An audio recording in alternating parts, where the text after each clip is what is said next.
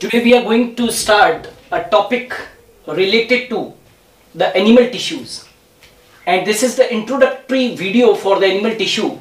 And very first we must know that what is tissue.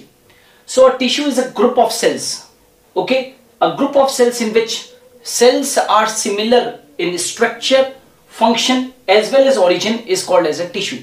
So what is a tissue? It is a group of cells in which the cells are similar in structure, function and origin. This group of cells is called as a tissue. Okay. Now one thing you must notice in a tissue, that in a tissue cells may be dissimilar in structure or function. Remember this thing, that in a tissue the cells may be dissimilar in the structure and the function, but they are always common in origin. This is the condition. Again I am repeating, in a tissue cells may be dissimilar in the structure and the function, but they are always having a common origin. Okay, and you must also know that group of cells combine to form a tissue, right? And tissue combine to form organ, and two or more than two organs combine to form what? Organ system. Okay, again I am repeating, cells combine to form tissues, tissues combine to form organ, organ combine to form organ system. It means all the multicellular organisms, all the higher organisms are having organ systems. So the question arises that how this organ system is formed. So cells combine to form tissues, tissues combine to form organ, organ combine to form organ system. Fine. Now cell, tissue, organ and organ system. Our body is composed of what? Cells, tissues, organ and organ system. And all these split up the work. All these in our body split up the work. Means they divide the work. And this division is called as division of labor. This is called as division of labor. Why? That different cells or the different tissues or the organs or the organ systems are given different roles in our body.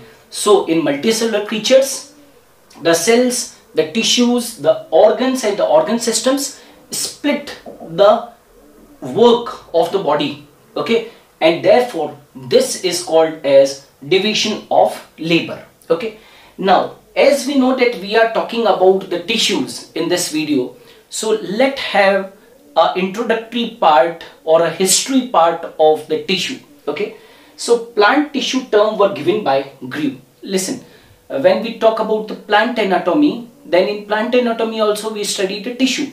So plant tissue, here we are talking about the animal tissues. So we will be talking about the animal tissues, but plant tissue term were given by Grew. You must know that the plant tissue term was given by Grew, but the animal tissue term was given by Bichat. Okay, again I am repeating, the plant tissue term was given by the Grew and the animal tissue term was given by Bichat.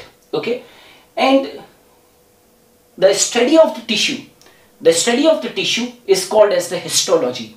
Okay, histology means what? Study of tissues. So study of tissue is called as histology, and histology word was given by, this term histology was first of all given by a scientist known as the Mayer. Okay, and father of histology is Javier Bichat. Okay, father of histology, the person who gave the term animal tissue, Bichat, is also known as the father of histology. So father of histology is Javier Bichat. Okay, and the detailed study of the tissue is called as, right, the detailed study of the tissue is called as the microscopic anatomy. What we call microscopic anatomy. Anatomy means a structure of or we can say it is a study of internal organization. So detailed study of tissue is called as the microscopic anatomy, and founder of the microscopic anatomy, or in some books you can get this line, that founder of histology, you can call it as founder of microscopic anatomy, or the founder of histology is Marcello Malpighi. Okay, Marcello Malpighi.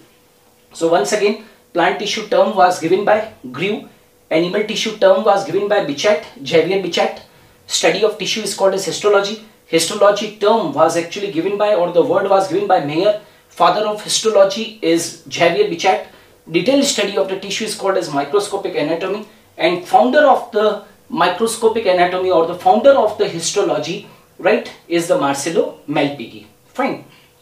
Now, when we are talking about the animal tissues, so on the basis of the structure and the function, a tissue can be classified into how many categories? 4 categories. Okay, the epithelial tissue, the connective tissue, the muscular tissue, and the nervous tissue. Once again I am repeating, on the basis of the structure and the function, the tissues are classified into how many categories? 4 categories.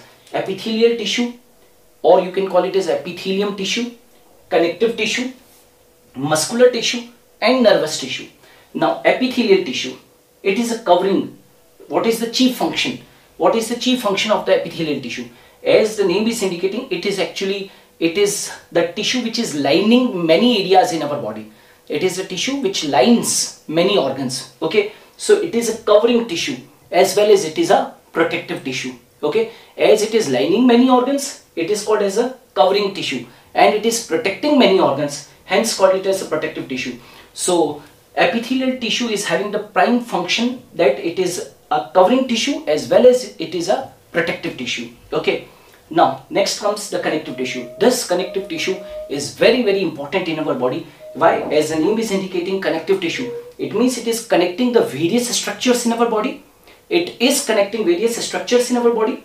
It is meant for transport of various substances. Say for if I talk about the blood, so blood is a connective tissue. So it is meant for the transport of the substances from one place to another in the body. And it also provides the support to the body. Say for the bones and the cartilage, all right are supporting the body, and all are included in the connective tissue. So we can say it as the connective tissue is having 3 prime roles. It connects the different structures in our body. It is meant for the transport of the substances. It provides the support to the body. Okay, so this is the prime function of the connective tissue. Next comes the muscular tissue. As we know very well that we can show different types of the movement, we can locomote from one place to another. So the tissue which is concerned with the movement and the locomotion and the contraction, right, is related to the muscular tissue. So this tissue helps in contraction as well as movement plus locomotion. So muscular tissue is meant for contraction, movement and locomotion. Fine. And the last one is nervous tissue. The most important tissue found in the animal body is the nervous tissue, because nervous tissue is responsible for the generation and the conduction of the impulse in our body. It is meant for the generation, or we can say it is meant for the initiation and the conduction of the impulse in our body. So altogether there are how many types of the tissues? 4. Epithelial tissue, connective tissue, muscular tissue and nervous tissue. Okay, so by this topic today we have started in this video the introductory part of the animal tissue. In the coming days I will be dealing with all the 4 types of the tissues in detail. So keep watching and like and share my videos so that each and every student can be benefited. Thanks a lot.